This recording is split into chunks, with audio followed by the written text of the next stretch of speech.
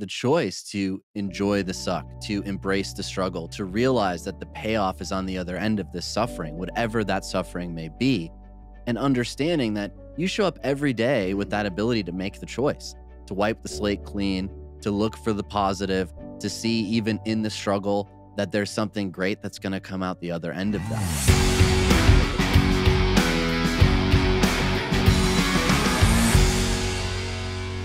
What's up, everybody, and welcome to the show today. We drop great content each and every week, and we want to make sure that you guys get notified. And in order to do that, you're going to have to smash that subscribe button and hit that notification bell. And if you've gotten a lot of value out of this, make sure you give us a like and share our videos with your friends. Now, let's talk about the second dial, Michael, because I feel like presence is foundational. Once we get that handled, we can start actually dialing up the second one. Presence is definitely 90% of the equation. At the beginning, that's where you get the most bang for your buck when it comes to charisma. The second one is enthusiasm.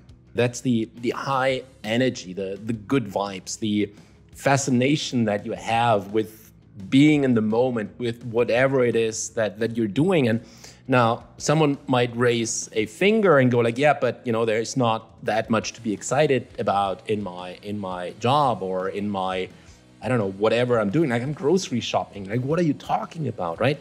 But that's where the charisma comes in, because I can promise you that you can see people in a grocery store or in a boring office job that are really enthusiastic about some of the things that they're doing.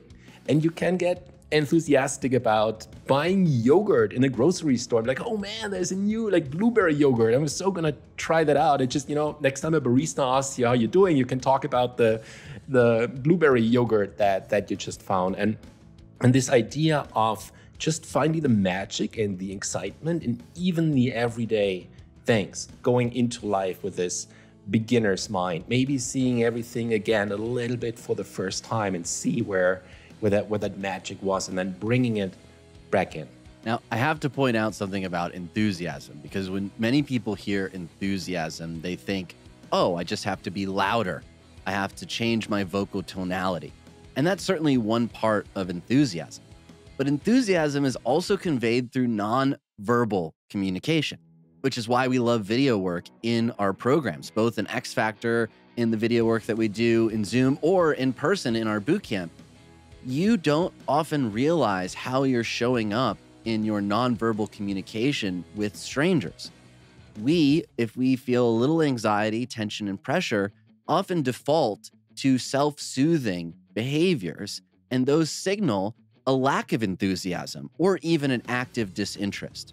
So enthusiasm is actually not furrowing your brow, but having that excitement show on your face, that smile on your lips. That eye contact conveys enthusiasm.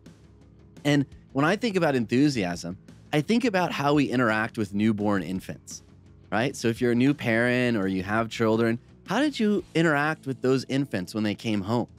You were so expressive in your face and in your communication to try to get that expression back from them, right? To try to get that enthusiasm mirrored back. And I think we can bring that into conversations with adults and convey that same level of enthusiasm, and that amps up our charisma. So understanding that enthusiasm is not just, oh, I got to add some energy in my voice. I just got to speak louder and let the other person know that I'm excited with my tonality. As we saw over the weekend, simple changes in your eye contact, in opening up your arms instead of crossing them, and actually wearing a smile on your face when other people are sharing things with you, conveys the enthusiasm that leads to them feeling that charisma from you. We drop great content each and every week, and we want to make sure that you guys get notified. And in order to do that, you're going to have to smash that subscribe button and hit that notification bell. And if you've gotten a lot of value out of this, make sure you give us a like and share our videos with your friends. For each three of these, and we'll get to the next one in a minute, I remember understanding them, and then I remember learning them and being able to measure the results. And then from there, it was, well, now that I see the results of adding this into my communication, do I want to continue with it? So presence was certainly one of those things. I remember working on it. I remember the results, and I remember thinking, wow, this is making life so much easier. Enthusiasm is no different. And as you know, AJ, when you met me, I was a bar manager and bartender and talent buyer for a club that I was working at in North Carolina.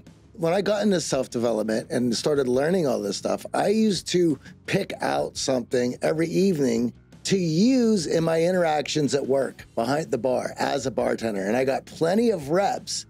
And I would choose something and maybe I would work on that one thing for a week, 3 weeks, whatever the period would be as I was measuring the results. And I would measure those results monetarily in the money that I was making through my tips. Presence, of course, you could imagine, certainly up the money that I was making.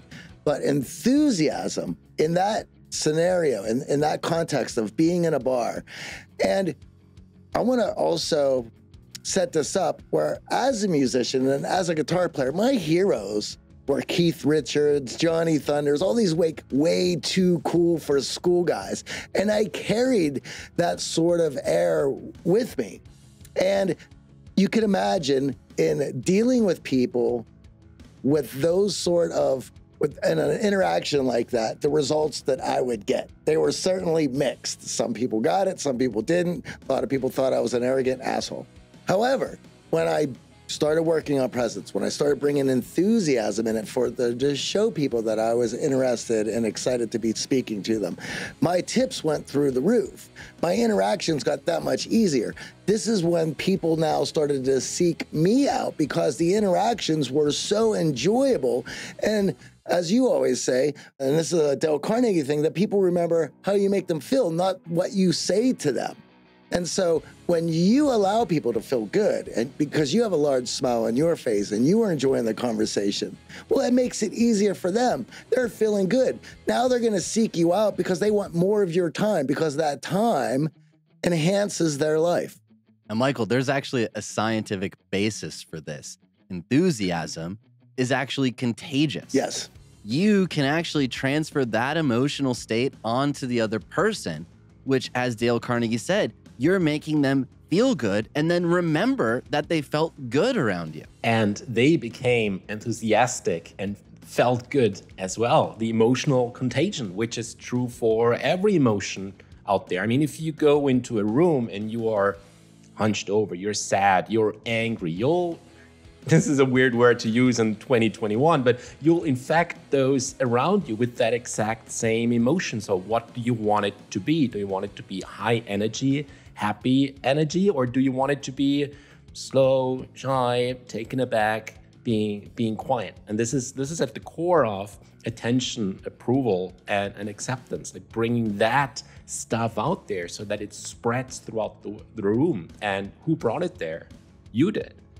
I want to point out one thing though, and that's sometimes life's a little bit difficult, and enthusiasm means that you are an optimist, but it doesn't mean that you see everything as rosy all the time, because let's face it, sometimes, you're in a situation that's a little bit difficult, and being an optimist in that situation means that you always see that there are other choices. This is not the be all end all of it. Like, there are always other choices, and your job is to enthusiastically point them out, think them out, and then go that route. And that's key. Choices. If you're a super fan of the show, you might even know that Johnny and I have a tattoo around this exact concept of the choices we make and how impactful those choices are. We have a tattoo of the letters B over A. And that B is the choice to enjoy the suck, to embrace the struggle, to realize that the payoff is on the other end of this suffering, whatever that suffering may be, and understanding that you show up every day with that ability to make the choice, to wipe the slate clean, to look for the positive, to see even in the struggle that there's something great that's going to come out the other end of that.